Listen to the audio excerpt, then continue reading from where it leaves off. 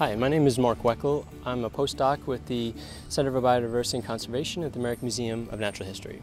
My name is Chris Nagy. I'm the Director of Research at the Mianus River Gorge, which is a nature preserve. And today we're here in the West Bronx to study some of the coyotes that live in New York City. The Gotham Coyote Project is a name that we've given to our study of New York City's coyotes.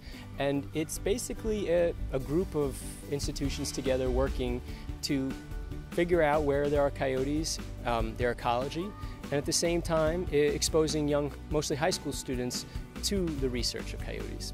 And Gotham Coyote pretty much right now consists of Mianus River Gorge Preserve and also researchers at the American Museum of Natural History. Most of our photographs of coyotes happen during dawn or dusk and at night. We get very, very few photographs during the day, which is a really good thing for people to know.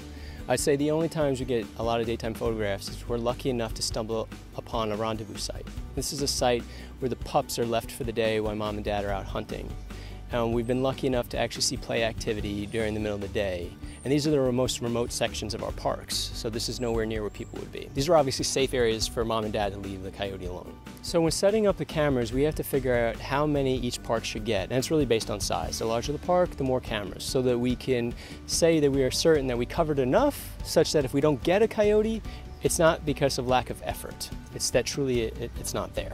So our camera traps are still camera. They give a near video kind of experience. As soon as it's triggered, the camera will take 5 shots in a row. And as long as the animal's still there to trigger the camera, it will keep going. So you kind of have this stop motion, claymation kind of looking thing, which is pretty neat. Most of the time with a carnivore, you kind of have it on a travel path. So the animal is walking by at a nice trot, such that if you're lucky, you get 1 or 2, 3 pictures at most. The interesting thing about coyotes in a city, any city, New York City in particular, is the question you get from the public. The first thing almost all the time is like, well, that must not be natural. What's happening in its home habitat? Are they getting pushed out? And I think that's an exciting opportunity to start a conversation with people. Coyotes are actually doing quite well in a lot of areas. So just to the north of us is Westchester County, where they're doing quite well. They're moving into the city not because they're being pushed out of habitat that's being destroyed.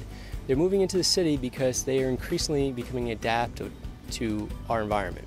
Yeah, coyotes have a number of traits that can help them in a new environment, and specifically an urban or developed environment. They can eat lots of different things. They're very smart, so to some degree they're willing to try new things.